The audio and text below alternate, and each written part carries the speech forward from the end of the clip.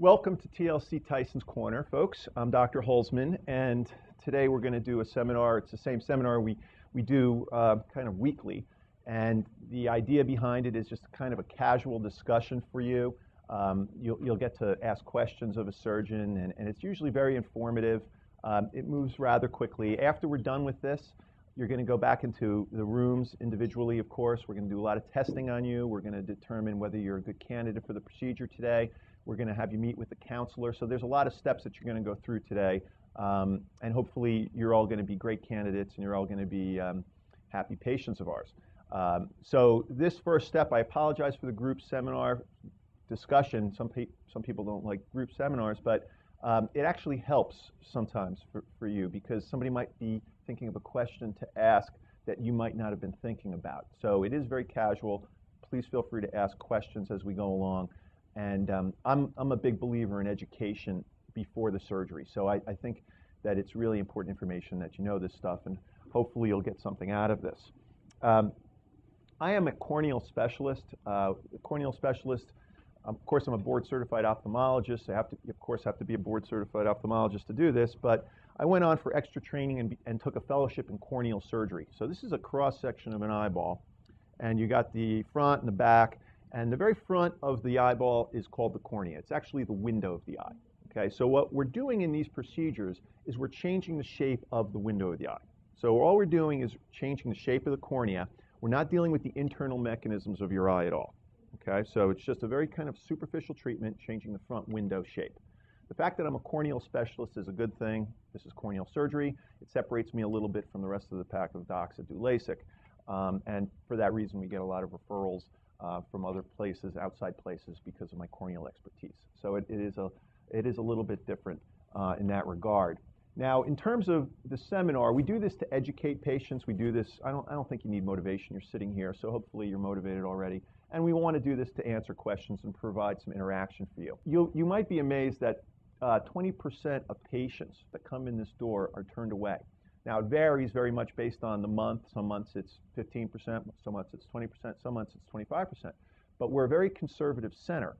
So you have to understand, we're not going to operate on you unless we think that you're going to do well. Okay? It's very simple. We want to eliminate a lot of the risk or most of the risk before we start the surgery.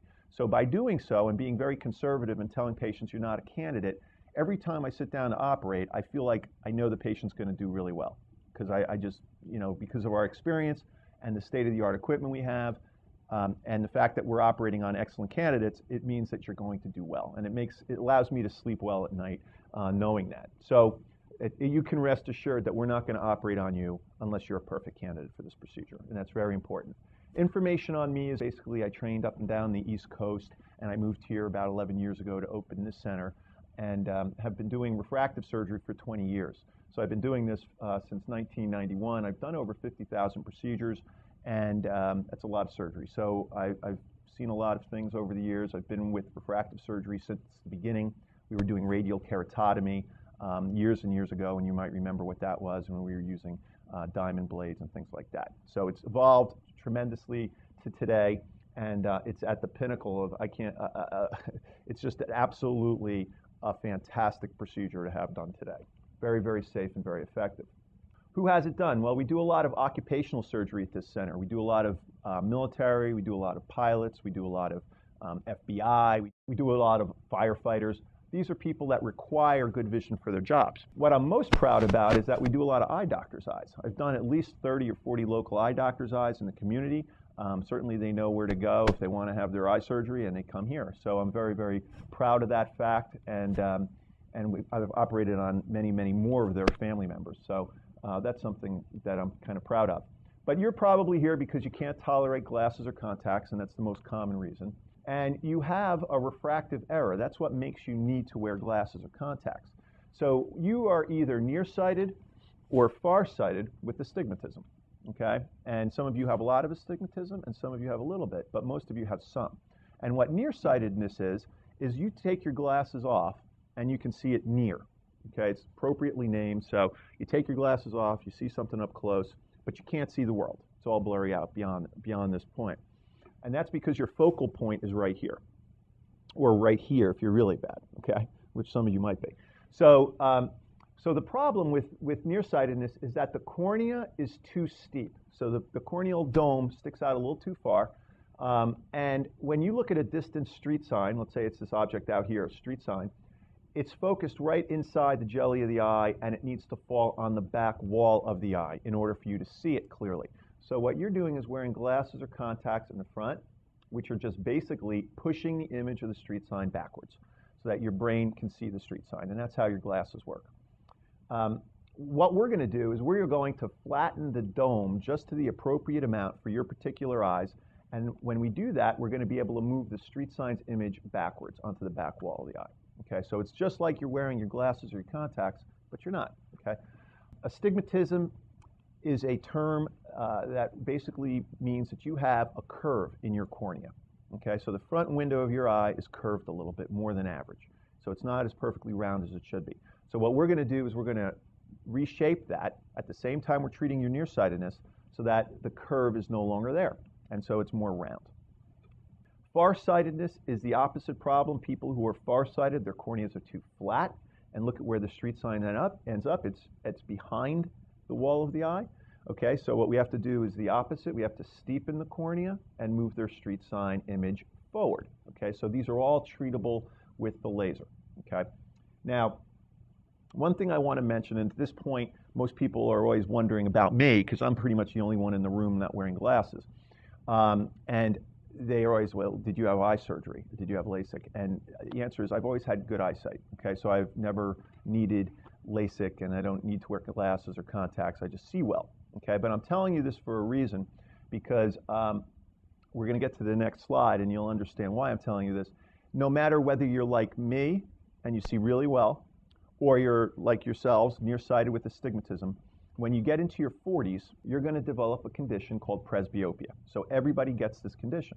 Doesn't matter whether we're young or a young nearsighted person or a young farsighted person. When we get into our 40s, we're going to develop presbyopia. What happens? Well, inside the eye, there's a lens. And you can think of this sort of like the lens of an autofocus camera. When you take a picture of something, you can take a picture of a distant object with your camera, or you can take a picture of a close object, and the lens inside there is going to autofocus for that particular zone that you're taking the picture of. So with the eye, it's the same thing. Take me, for instance. I see really well. I look at something at a distance. I go to read something. My lens has to reshape itself, just like the cameras, to see up close. And so when that happens, I can read. Okay. Now, if I'm in my 40s, which I am, my lens starts to weaken. So the autofocus starts weakening, and I'm no longer able to just easily read when, my lens is no longer able to easily change shape, so it's harder for me to read. So eventually, we start holding things a little further out, and eventually, your arms are too long, your arm's too short, you can't hold it far enough, and you have to go to the magnifying glasses. You go to the CVS and you buy a pair of reading glasses. So that's what's going to happen to all of you. Okay, this looks like a young group, so this is boring conversation right now, but when you do get into the 40s, you will need to deal with the reading glasses. It's not because you had LASIK, it's because you developed presbyopia. It's an age-related condition. And it continues to worsen from the point we're 45 until we're 65. So it keeps getting worse. And there's really no cure for this right now. However, if you were over 40 and you were interested in having LASIK and you did not want to go right to wearing reading glasses from the drugstore, there is an option. And the option is called monovision. And what monovision is it deals with the fact that one of our eyes is more dominant over the other. So in my case, it's my right eye. It's my dominant eye. So I would take a picture or shoot a camera with my right eye, or shoot a gun with my right eye. Okay? So what we would do is we would fix the right eye, the non-dominant eye, for 20/20 for distance, and then we would leave the other eye a little bit nearsighted so it could read a menu. And so you've got one eye seeing better at distance and one eye seeing better at close, and the two eyes together work rather well together usually. We can test this out for patients before the surgery, and usually that seriously decreases the patient's need for needing reading glasses. Okay, so that's something called monovision. Now, we don't do that on pilots, and we don't do that on surgeons, but on people who are just kind of, want to decrease the dependency on reading glasses, we do that.